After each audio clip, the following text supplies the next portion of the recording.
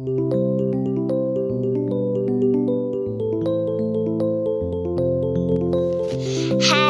viewers, welcome to Cook with Mom and Daughter. இன்னைக்கு நம்ம சேனல்ல பார்க்க போற recipe vanilla and chocolate ice cream. எப்படி பண்ணலாம்னு பார்த்தறலாமா?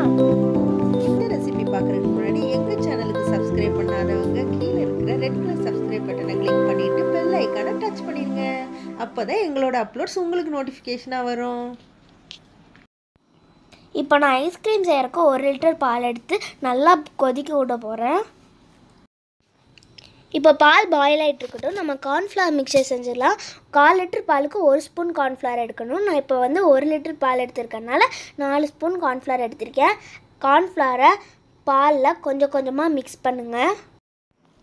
இப்போ இதை நல்லா மிக்ஸ் பண்ணி நம்ம கொதிச்சிட்ருக்க பாலில் கார்ன்ஃப்ளவர் மிக்சரை அப்படியே ஆட் பண்ணிடலாம்.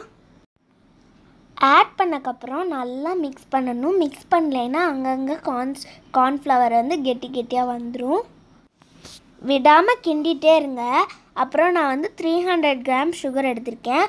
அதை ஆட் பண்ணி நல்லா கிண்டுங்க. இப்போ நல்லா கிளறி விட்டுட்டே இருக்கணும். செமி சாலிடாக வர வரைக்கும் நீங்கள் கிளறி விட்டுட்டே இருங்க. பாருங்கள், திக்காயிட்டே வருது. இன்னும் கொஞ்சம் திக்காயிட்டே வரணும். பாருங்க, கொஞ்சம் கொஞ்சமாக திக்காகுது. பாருங்க, இப்போ திக்காயிட்டே வருது. எவ்வளோ க்ரீமியாக இருக்குன்னு பாருங்க. இப்போ நல்லா க்ரீமியாகிட்டு வந்துட்டுருக்கு. நம்ம இப்போ 1 டேபிள் ஸ்பூன் வெனிலா எசன்ஸ் எடுத்துக்கலாம். இப்போ நம்ம வெனிலா எசன்ஸ் ஆட் பண்ணியாச்சு. நல்லா கிளறி விடுங்க. இப்போ ஸ்டவ்வை ஆஃப் பண்ணிவிட்டு நம்ம நல்லா ஆற வச்சிடலாம். ஆற வச்சக்கப்புறம் நம்ம மிக்சியில் போட்டு நல்லா பிளெண்ட் பண்ணி எடுத்துக்கலாம். இப்போ நான் 2 ஐஸ்கிரீம் செய்கிறனால ஹாஃப் வெனிலா ஐஸ்கிரீமுக்கு ஒரு ஏர்டைட் கண்டெய்னரில் ஊற்றி ஃப்ரீசரில் வைக்க போகிறேன்.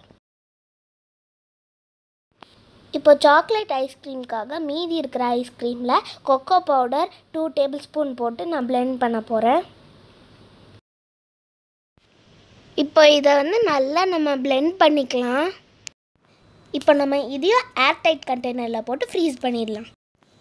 2 ஹவர்ஸ் ஒன்ஸ் நீங்கள் எடுத்து நல்லா பிளெண்ட் பண்ணி நீங்கள் திருப்பி ஃப்ரீசரில் வச்சிட்டிங்கன்னா நல்லா க்ரீமினஸ் உங்களுக்கு கிடைக்கும். 8 ஹவர்ஸ் ஆயிடுச்சு. இப்போ நல்லா ஃப்ரீஸ் ஆயிடுச்சு. இதை நம்ம ஹாட் வாட்டரில் டிப் பண்ணி ஸ்கூப் பண்ணி நம்ம பவுலில் வச்சிடலாம். பாருங்கள், ஸ்கூப் பண்ணும்போது எவ்வளோ க்ரீமியாக வருதுன்னு.